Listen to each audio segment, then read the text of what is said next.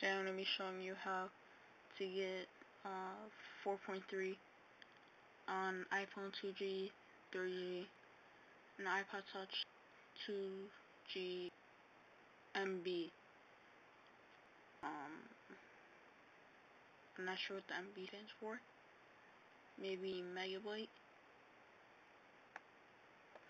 Okay, so what you're gonna do is you're gonna go to White Door. I'll have the link in the description. Then you're gonna go to downloads. Then you're gonna go down. You'll say firmware download, and then you select iPhone or your iPod, which one you're using. It only does iPhone 2G,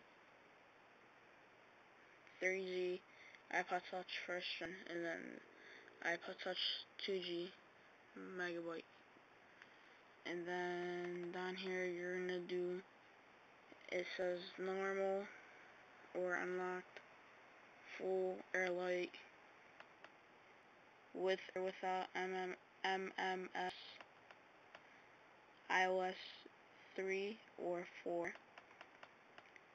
Do I need Apple original firmware? This is only if you're gonna restore it. And basically it tells you how to do it. And then let's say if I was gonna jailbreak my iPod Touch first gen, it will do full, or no, it gives you options: White Door Lite 4.3.1 or White Door full 4.3.1. And then to restore it, the original 3.1.2 or 3.1.3. I did full. I guess it really doesn't matter. Once you click it, it's gonna go to multiple upload or multi-upload, and then you're gonna click download file, and then it'll start downloading for you. And then you're gonna go to iTunes. You want to plug in your iPod Touch or whatever you're using with your USB cable, and open up iTunes. Once you download the file,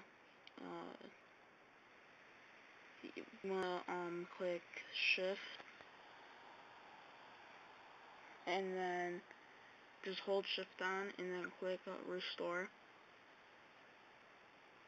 iTunes will hurry up right here.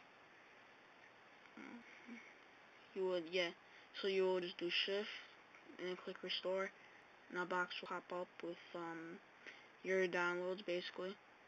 And what you want to do is look for the file you just downloaded, and once you find it, it will set it up and everything.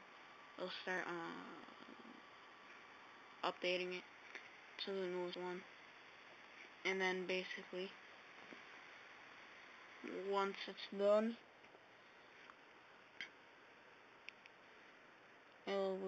you would get iPod Touch first gen. You can hold down the apps and put them into boxes like how I did there.